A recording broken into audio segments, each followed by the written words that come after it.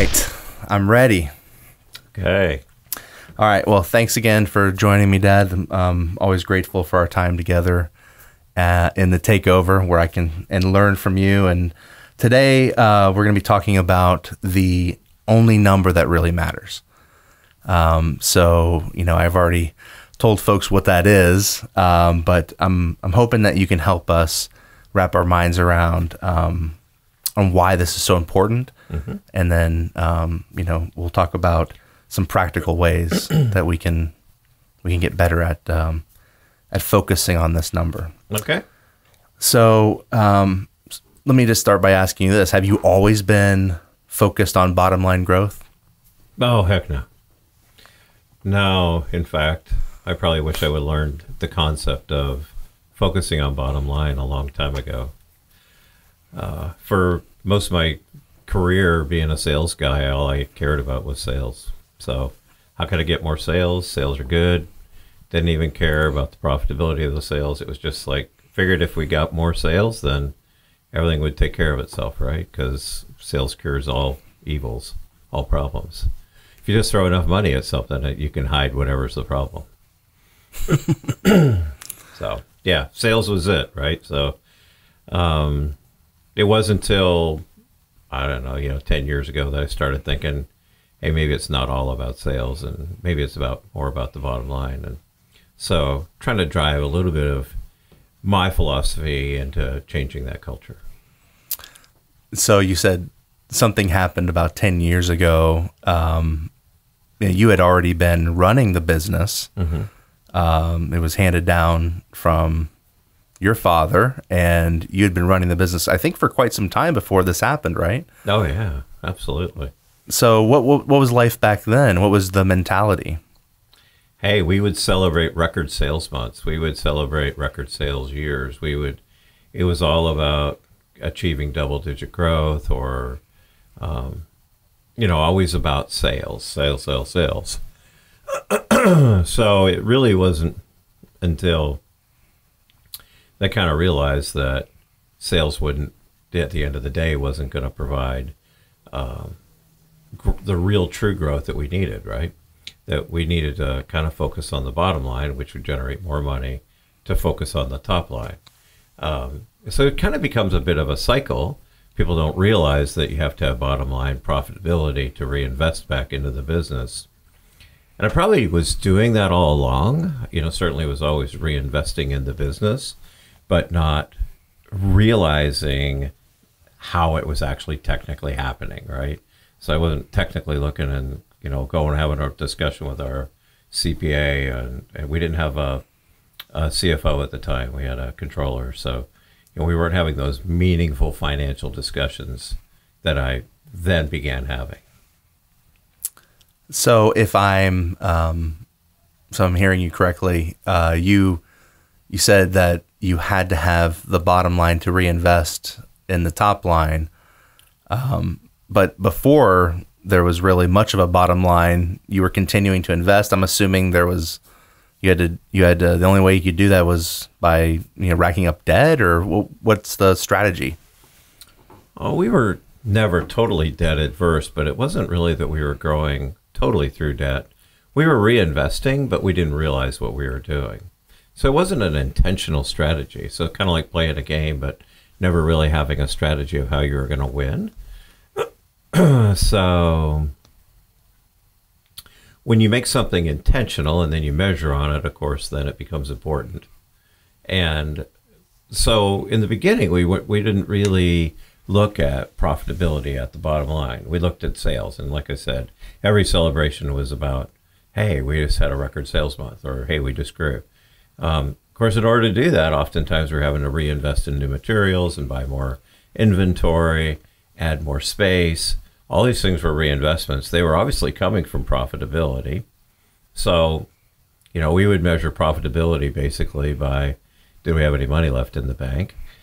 Really pretty simplistic ways of talking about running a business. And it wasn't until, it was probably more than 10 years ago, but it wasn't until I really started looking at the business and saying, hey, it's really all about the bottom line. And if I can double the bottom line and achieve moderate growth on the top line, then I'm way further ahead.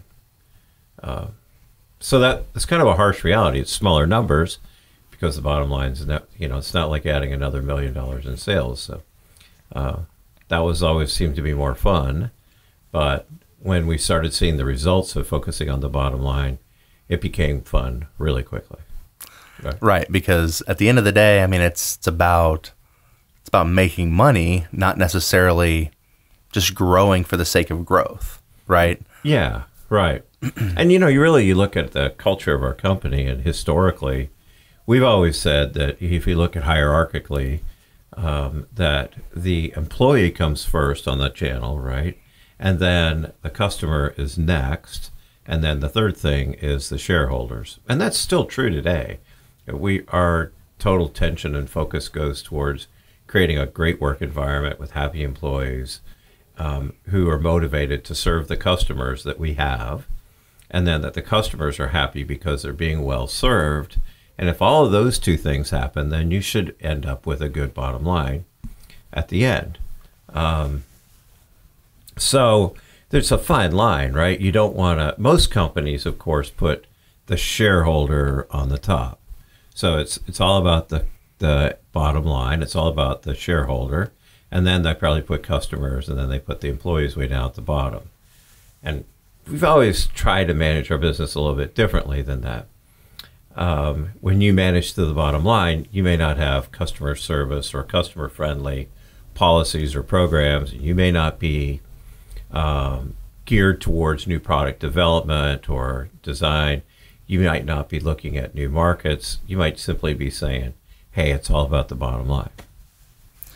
So, part of this, I always think that part of these conversations for me is just kind of learning from what I've gone through. And, I'm in this journey as running a small business myself, and kind of watching what you've done. You're, light years past where I'm at now, and I can see that you've made some of the same mistakes, but I think that you've talked about like finding this balance, right? Because if you're so focused on the top line growth and you're managing towards that, I mean, that's a different experience for both your employees and your customers, and versus managing for the top line or for the bottom line growth. And I think that what I've done is I feel like I've at times pendulum swing between the two, and just trying to figure out what is a healthy emphasis. Right. And I think it's very common to pendulum swing between the two, because when you're entrepreneurial, when you're starting a small business, or you've had a small business or a medium-sized business for years and years, you're innovative and you're constantly thinking, hey, what's the next great thing? What's another service or product I can add to my customers? And you want to jump right in and invest in it. And oftentimes not realizing that investment may be long-term. Historically, we've never really introduced a product that was an overnight success. Many of them are incredible successes, but they were never overnight successes. So it meant this big investment in people and in new equipment or new machinery and inventory, and new marketing, and pushing our sales force and advertising.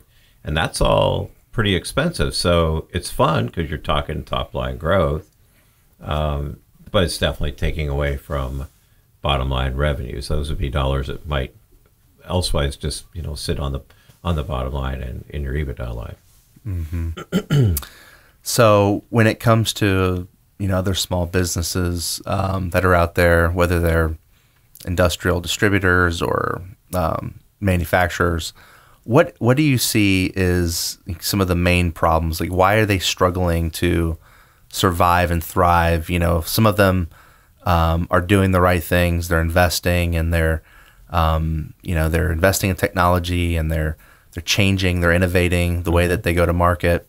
But I think the vast majority are kind of stuck in this survival situation where they're just trying to go month to month. And, how do you get out of that zone where you have the confidence to invest and but at the same time focused on, the bottom line. Mm-hmm. Well, I think that the number one problem that probably happens to most people is pricing courage. So, and it's easy to see because these big customers that we call on, they have people that are trained to demand better pricing from us. But many of our people don't get trained on how to rebuke that, right? How do I defend that comment? Hey, I'd really love to buy this thing from you, but you're $1 and I need to buy it for 60 cents. And, your cost is 50 cents. So you go, well, I guess making 10 cents is better than nothing. And you sell it, right? Right. So it's about figuring out where the opportunities are to be competitive. So there's always places, right? I can pick up some significant volume, and if I pick up some great volume, then that's going to allow me to buy better, and the customers that I have already with that business, I'll be more profitable on. So sure, that's a valid strategy, but it's also about finding those new markets, finding those product lines that you can sell that aren't necessarily price competitive, that people aren't shopping for every day.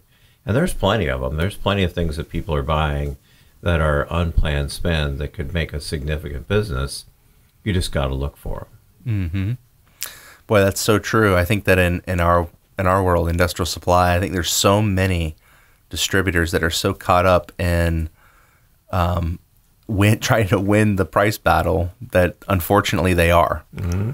And that's a real issue. And I think that we think that we just accept that, it's just my lot that I just have to compete on price and operate on very thin margins, which means that trickles through the whole organization. That means we can't spend much on marketing or sales. Mm-hmm. Can't have the sales team that we need. We don't have the infrastructure.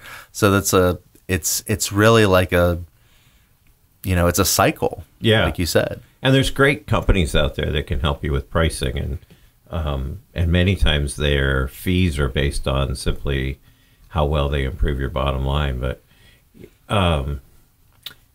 looking at and we've all heard of that. Hey, it might be time to fire a customer or whatever. Sometimes there's business that if you walk away from it, those dollars and the top line go away, but the bottom line just somehow magically grows. Because you're not doing all those efforts to support that low profit business. And so it's really hard, though, trust me. It's hard to take a great customer and say, hey, I don't think I don't want to do this anymore. I mean, certainly you don't get to that point. You offer to try to get the prices raised and your margin raised, and you develop a strategy or do something. But if at the end of the day you just can't, then sometimes that's a strategy that can work. But so again, not about the top line. It's about growing that bottom line and having those dollars to move on and fight another fight. Yeah, you said something that I thought was it's powerful because it gets to, a lot of times we just talk about the external factors that are out there with us. Like, what are my competitors doing? What do my customers want? These are all external things. But you said something that was interesting. You said courage. Mm-hmm. And like that's inside, that's us. We have to have the courage to change our business model sometimes. Yeah. If we realize it's not serving us well, right? If it's not producing what we need it to produce at the end of the day, we have to have the courage to say, well, listen, it's going to be embarrassing, possibly. Mm-hmm. It's going to mean if I go to a customer and I explain to them, listen, I can't keep selling you at this rate. I have to either increase your prices or we have to walk away. Nobody wants to do that, mm-hmm. especially, CEO, salespeople types, right? Right. So it takes a lot of courage. Well, how do you start to develop that courage? I mean, what have you done to kind of shift your focus over the years? Well, I think that it has to begin with an overall strategy of saying we're going to do some better analytics, and at the end of the day, it's so fun to just look at sales and then look at book sales and then ship at the door sales, um, and that's how you kind of run the business. But today, the world is just all about data and analytics, and you don't have to be a big company to have good data or to understand and do analysis on your business.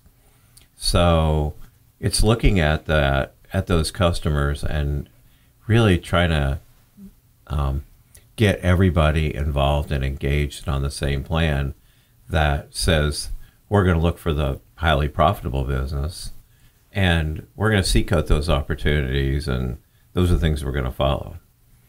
Yeah. It's a training issue, really, at the end of the day, too. So you not only have to train yourself, but you have to train everybody else around you, right? Because people that have a great yes we can attitude, the customer is always right attitude, are going to be very hesitant to tell a customer no, or hey, I can't take that order at that price, or so it becomes a training issue, and you have to invest in your team to be able to give them that courage to say, hey, I know this is a great price. This is a competitive price, and not feel like they have to be bashed. And the thing I've always found is that being a manufacturer who sells through distributors is that because the distributor she is getting beat up by the end user all day long, all the time about price. So it becomes kind of a mentality on their side when they switch hats and become on the buy side with suppliers. So then it's all of a sudden it's like, well, I have to have a much better price. I have to have a better price. I have to have a better price. So, my encouragement there is figuring out those places, those opportunities, and work with your supplier partners to find that profitable pieces of business. Because when we're both profitable, we're all winning, and we're all going to be growing. Heck yeah, right. So, all right. Well, on that note, I want to come back after the break and talk about the culture side and dig into that a little more, and talk about people and how to start shifting our mentality about profit and managing toward the bottom line. So we'll be right back after a quick message from our sponsor. All right. We live in a time of continual disruption to the industrial supply chain, from tariffs and trade wars to the Amazon effect on buying behavior, not to mention the internal challenges you face trying to navigate new technology, recruiting, educating, and empowering your team. These are real concerns for small to medium-sized industrial suppliers. They keep you up at night, and they threaten your mission to provide for your family, your employees, and ultimately to build a legacy that stands the test of time.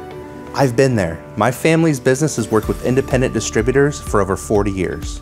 SpinStack was founded as an answer to the challenges our peers and partners faced with big box competition, changing technology, and rapid consolidation. Today, we offer 3 simple but powerful services that help industry Davids defeat Goliath. They are e-commerce, printed catalogs, and inbound marketing. Our e-commerce solution for distributors has been developed by over 15 years of hands-on experience, listening and adapting to the changing needs of our clients. We offer personalized B2B and B2C website design, development, hosting, and maintenance. We also believe in the power of beautiful print. SpinStack started by curating product content from the industry's top suppliers.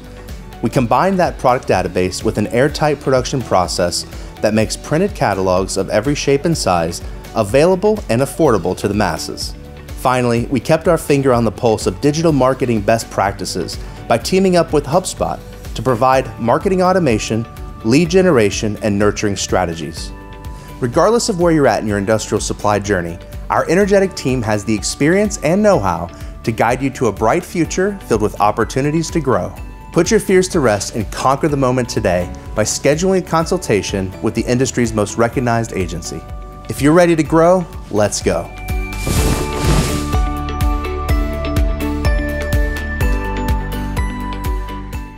Back here with my dad, Wayne Johnson, and we've been having a great conversation about profitability and managing your supply business to the bottom line. And, before the break, we had talked a little bit about culture and training your staff and training yourself. how to think better about profitability. Can you kind of elaborate on that? What are some things that you had to do either with your leadership team or on the sales side or customer service side? What are some things that you had to do to get people to realize that it wasn't always about, giving away the deal no matter what, right?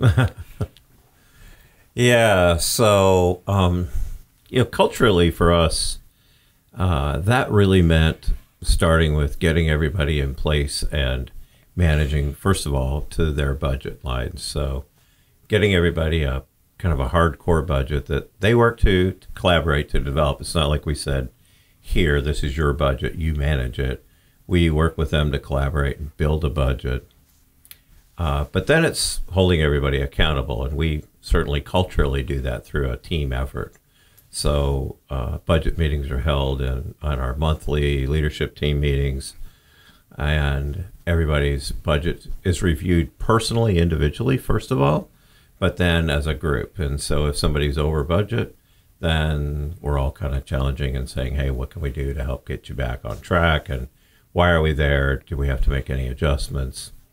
So it became kind of culturally a big change in the KPIs that people are measured on. So they might have previously been measured on, as I said, sales, or they might have been measured on quality or deliveries or on-time performance or whatever. But switching culturally that number one priority to budget and are you on top of performance? That's kind of the first thing. And then letting them manage that culturally all the way down the line with all their employees.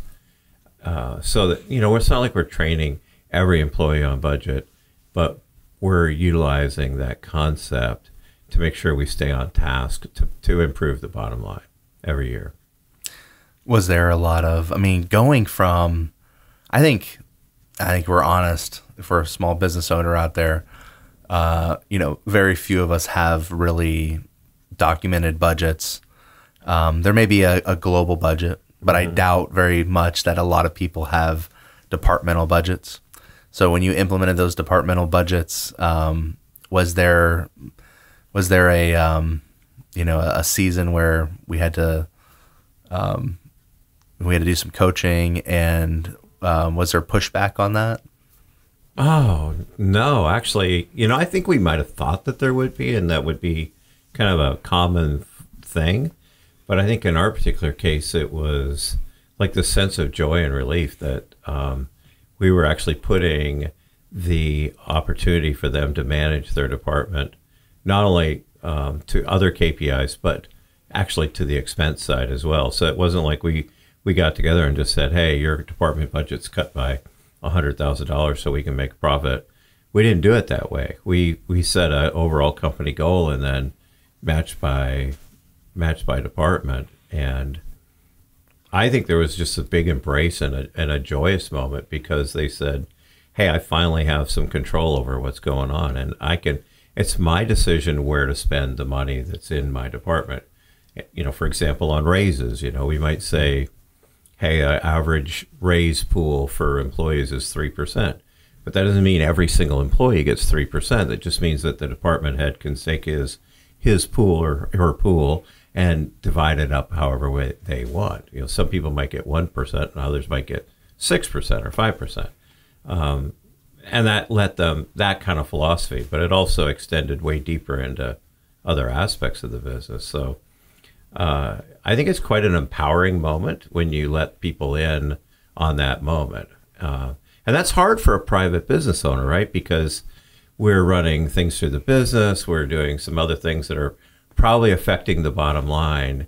But, we were probably no different, whether it was, some trip that we called a work trip that we had a little more fun and vacation with than we should have. But we normalize that expense back out so that we can see the true bottom line. Like, had we not expensed that, this is what the profit would have been. And so that helps everybody, everybody that's on the leadership team feel good about what they're doing in terms of managing that budget. I think that's so telling that it really does create a sense of freedom, to be able to understand. Now, these are the rules of the game, you know? And I think when you don't have a budget and you're not holding folks accountable to that budget, there is, it's almost like you're operating out of a fear, like, and every single thing has to get approved, and you know, you're not sure if you're, you know, because I mean, a lot of times you're worried about, is this too much of an expense? Or you have the complete opposite, where it's just complete and total rogue spending.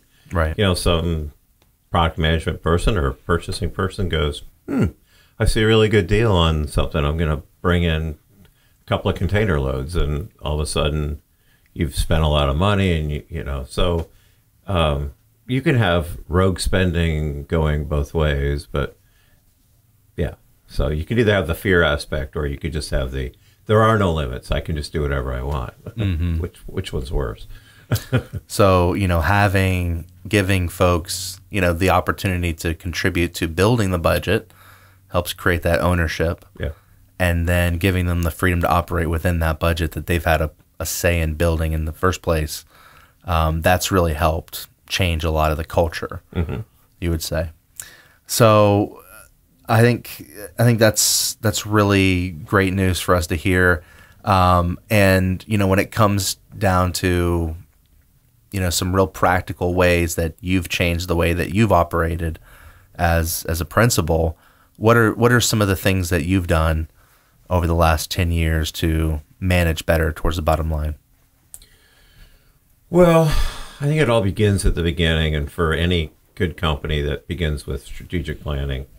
So you have to be intentional about how business goes. It shouldn't be, oh, well, that was cool, look what happened, and we grew. Or hopefully it's intentional growth, or it's intentional direction. And I know we had a discussion about strategic planning before, but look, it's when we build strategic plans, our KPI is EBITDA, right? So what are we going to do, and how is it going to affect EBITDA? Is it going to add X dollars to the bottom line? So when we set our strategic plans, they're all built towards growing that bottom line EBITDA number. That's first and foremost, and I think that's kind of the biggest thing that we do is, you know, we try to get that number in mind, and then work backwards from that as we build out our budget. So you have that idea of what you want to keep out of the business, right? And from there, you're looking at, okay, what are we going to experience? You know, kind of projecting out sales, right? You're thinking, what kind of attrition are we going to have? Well, what kind of growth do we need to have in order to, you know, to hit that bottom line number? Right. So is there anything that's changed about that? Like, are you more conservative with your sales forecasting, for example? No, I don't think so. I think we still do a good sales forecast. But there's a lot of consolidation and a lot of things that are still happening in this space. So from our standpoint, you can't always control everything that happens. But we're still pretty aggressive with our sales growth plans. But we also develop strategies that we're able to control the cost of obtaining those sales, right? So it's a lot easier when you have a limited amount of customers to sell to, and you're not just out there trying to pioneer new business and new markets and stuff. Those are expensive, and those are great because we all want diversification, but those are tough times to grow bottom line because you're going to make some investments. One of the things that I really struggled with, or, you know, even as recent as last year, was just the idea of forecasting. And I didn't realize until just recently, you know, that businesses like mine, you know, a marketing agency, you know, they can experience, you know, 20 to 30% attrition every year. Right. And, you know, when you'd go into strategic planning, and I'd go in there and I'd be like, well, we're going to grow 25%, you know, but in order to grow 25%, you're really growing 50%, you know, or more, Right. to really get there. And because you have to account for the attrition. And I know that a lot of distributors, it can be very similar. You know, they lose one account or one or two accounts, and those are, you know, big top 10 accounts. That can be huge. So how do you, I don't know if your manufacturing business is similar, but you know, it's more of, it seems like it's a little more volatile for smaller businesses like us. So what would your encouragement be to folks like us who, you know, we are going to experience some attrition. We're going to lose a couple customers throughout the year. Sure. How do we plan for growth so that we're being realistic, so that we don't end up hiring, you know, salespeople we can't afford, or, you know, buying too much inventory, or whatever we're doing? Well, yeah, and again, it's probably all about pivoting, right? So you kind of plan for a year, and then I think as the year goes along, if things change, then you have to pivot, and you have to make changes. It's not like you have to wait until December 31st to make a change, right? Because certainly we set forth a strategic plan, and we said it's going to go from here to here. We have milestones along the way. We knew what we were going to hit. But if something bad happens along the way, then you have to pivot. And when you pivot, it's like maybe you have an alternate budget. So you create a new budget, and you say, well, based on this budget, in order to still get to the same bottom line, we have to control our cost of this. And you have to make those hard decisions. But look, at the end of the day, you're providing jobs, you're providing security for your employees, and also yourself and your shareholders and your investors, and you have to manage that. It's not acceptable to kind of get to December and go, well, you know, we didn't make any money because we lost 3 big customers. I think that's really important. I think what we have in our mind is, you know, if you're like me, you're always an optimist, and you're just you have a game plan, and you're following it through, and you have a couple of road bumps, you know, road blocks on the way, right? And it just slows you down, but you think, well, it's gonna come, Yeah. but it may never come, and that's why it's so important to have, like you said, a backup plan, knowing that if this happens, you know, if we lose our top, you know, couple of customers, this is what we're going to do next. Right. And already have that decided and agreed upon, you know, heading into the year, right? Right.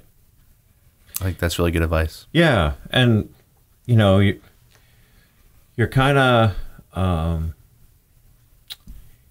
driven by that, by looking at that bottom line and looking at that EBITDA number and making sure that it's what's meeting your expectations. And, you know, it might be a good number, but it might not meet your expectations. So you might still be having a great year, but the difference is your expectation might have been for a phenomenal year. So, and, you know, just as we're wrapping this up, the one thing that we didn't really touch on that I was thinking about was, as a business owner, you're really, before you even start strategic planning, you're really trying to figure out that acceptable EBITDA number based on your personal goals, right? Because at the end of the day, what you're trying to do is create your own lifestyle, your own life that you're, you know, happy about. And, you know, working from there, you're trying to figure out, well, what does that mean? What do I need to create so that I have money to reinvest in the business, so that I can reinvest for my own financial future, so that I can, you know, do the things that I want to do with my life and take my kids on vacation and all of this sort of thing, right? So, you know, it really even starts before strategic planning and thinking about what you want to do as a business owner and what's an acceptable net margin, right? right. So is that conversations that you guys have from time to time, even if it's just like on the golf course or out to dinner or something like that? Yeah, I think I don't think we pick a kind of a number, because we're probably a little bit past that concept, but we're looking for a growth percentage. You know, do we want to double that line? Do we want a 50% growth? What's the number? And so we've been focusing on kind of, our attempt has always been to try to double that number every year. And that's a big, lofty goal, especially the higher you get. But we've been able to kind of get there for years after year after year. So I think that you have to try to grow to something that you think is achievable, first of all. Like, no point in me saying, hey, I want to have $100 million of EBITDA next year and not have, and there'd be no way to get there, right? So I have to pick an achievable number, but yeah, it certainly starts with that. And then how can you get that? Like, what's the 4 or 5 things I can do to make sure I get that? And remember, we kind of break them down into people, products, processes, and customers. So you kind of look at those 4 areas and say, how can we fix that? So last question, and then we'll wrap up. What can I be doing, or where should I be spending my time as a business owner? If I'm just talk to me, but I could own a small distribution company or a small manufacturing company. What would you say to me? How should I be spending my time day to day? Like, what does my day look like if I'm going to be managing my business to the bottom line?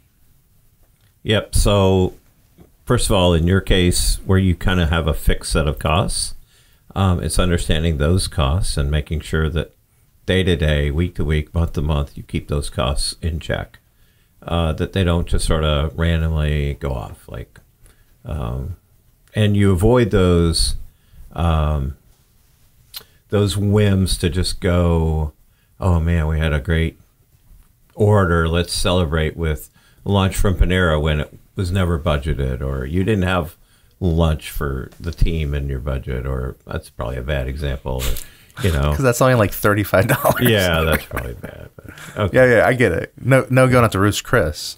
Yeah, no going out to Roost Chris, right? Yeah, and it's different in our case when we have 320 employees, right? So lunch from Panera is expensive. Sure. Right. Right. So no, you're right. It's no going out to Roost Chris to go, hey, wow, look what we did. And right, then, right. You blow a lot of that profit. So stay in your budget. Yeah, stay in your lane, and when you got all the costs under control, then it's just about growing. It's just about getting revenue, because you really make a good point about attrition, right? Customers are always going to leave, and to get 10% growth, you probably have to grow 20%.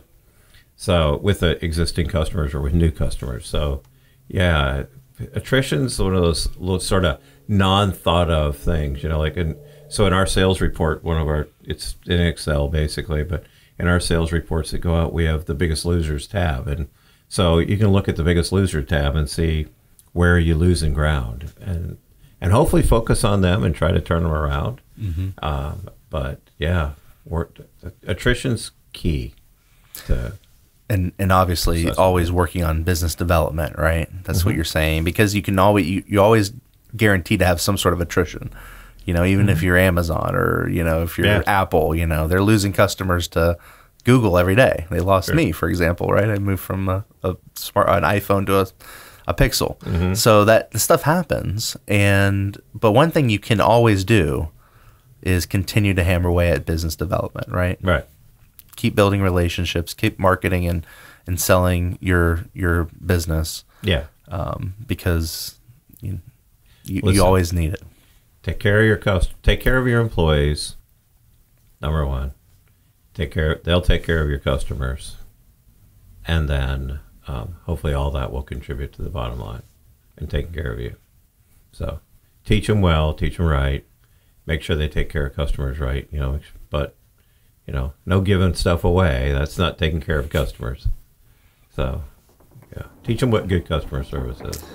All right, very cool. Awesome advice as usual. Thanks for coming on the show again, Dad. Appreciate your time. All right.